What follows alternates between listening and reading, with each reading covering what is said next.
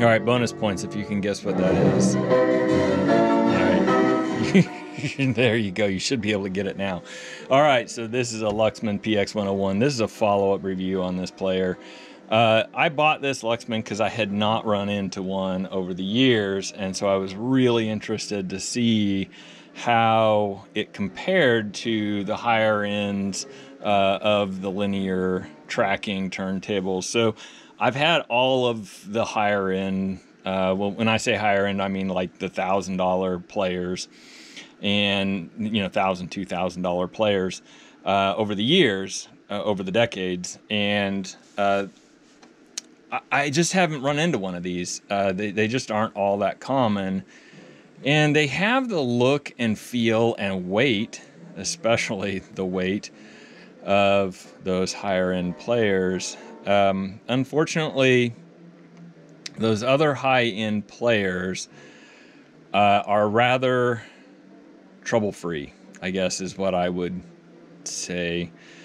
This player, as an item of just, you know, quandary or, you know, whatever, interest, experimentation, whatever you want to call it, I just wanted it to play with it, right?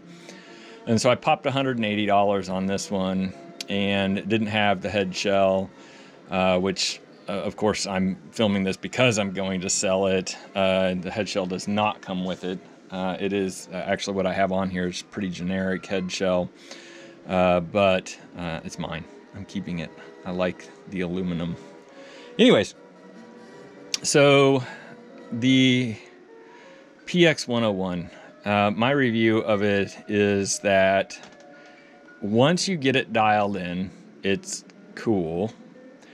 But you know as well as I do that the records vary somewhat, especially once you get to in here, and you can see this one's kind of off a little bit.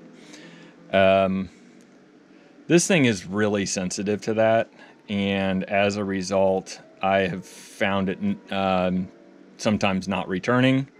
Sometimes it'll get confused as to where it should be, what it should be doing. The drop point it's okay. It's fairly consistent as long as the tone arm stays still. And I'm kind of wondering if the tone arm shouldn't have some of the oil. So this really, really thick, this is the oil for the tone arm drop. So this one was dropping like a rock. And so you put this in there, and I usually do this to most players if they're dropping fast, is I'll put that on there. But this one, I pulled it all apart and cleaned it.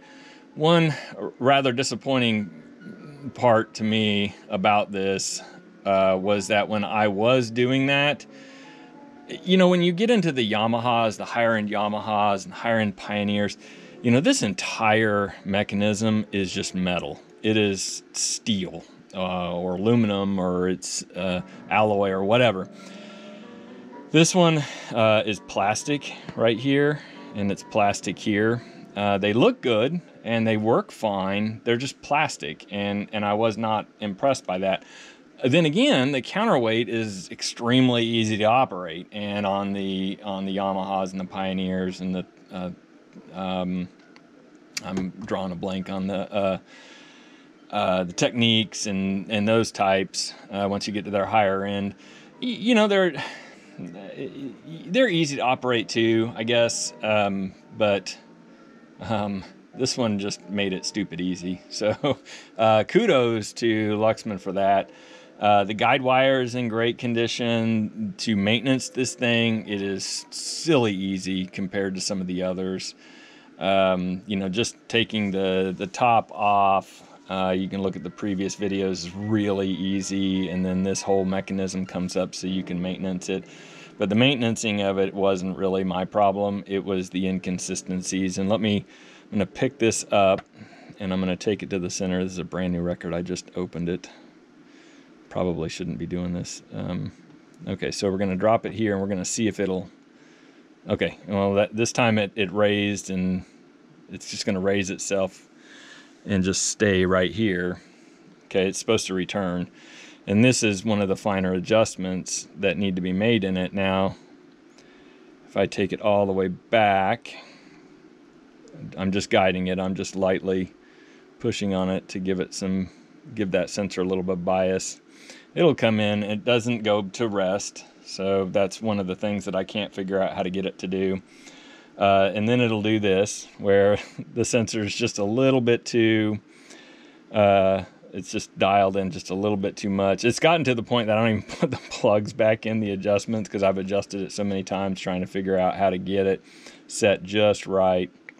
But now, because of this, it's like, well, this time it's going to go ahead and do it. It'll fire up. Some of the times it'll just sit there. It'll be like really confused as to what it should be doing. So like here now, it's not even dropping. So just not really sure that I want to fidget with it anymore. So if somebody wants this thing for either parts or they know what they're doing on it, like they've played with these things, you know, that's going to be out there. I am done with it. Honestly, I've kind of had my fill of the Luxman experience at this point. This is the only PX-101 I've ever had, and I would just say that in terms of like coolness factor, it's cool. It's really cool looking. As far as like functionality, and then it has this cover, but the cover's broken. As far as like functionality is concerned, I would say that this is like, yeah, it's just not my favorite. Definitely not my favorite. Would I tell somebody to buy one of these? I would say, you know, if somebody filmed a video like this and been bluntly honest about it, yeah, go ahead and buy it. You know what you're getting into. If you're buying one of these sight unseen, I would get a video. Like it better be working really well, like flawlessly, because like this one we just saw, it's not dropping. It's like it's going to act like it wants to. Oh, there it goes. If you want it, you can have it. I'm going to put it out there as a novelty item. Thanks for watching. Thumbs up. Hope you buy it if you want one of these. This is a good one, I guess. I don't know. I've already done all the belt changes and everything on it, so good times. Thanks for watching.